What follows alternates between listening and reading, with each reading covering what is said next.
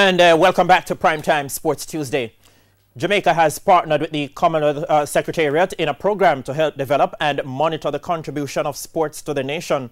In making the announcement on the initiative, Sports Minister Olivia Grange sought to point out the significance of sports on and off the field to the development of Jamaica. Well, sports has been used as a tool for development and peace, a tool for uniting communities that would otherwise be polarized.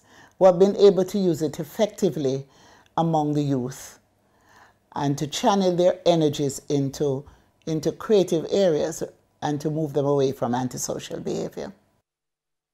Ending the Commonwealth Secretariat, Minister Grange also pointed out that Jamaica's success in sports should be a reason for stakeholders, including the private sector, to invest in the country. It's important that the private sector invests and that all stakeholders are brought to the table, because the best investment is in our human resource and in our young people.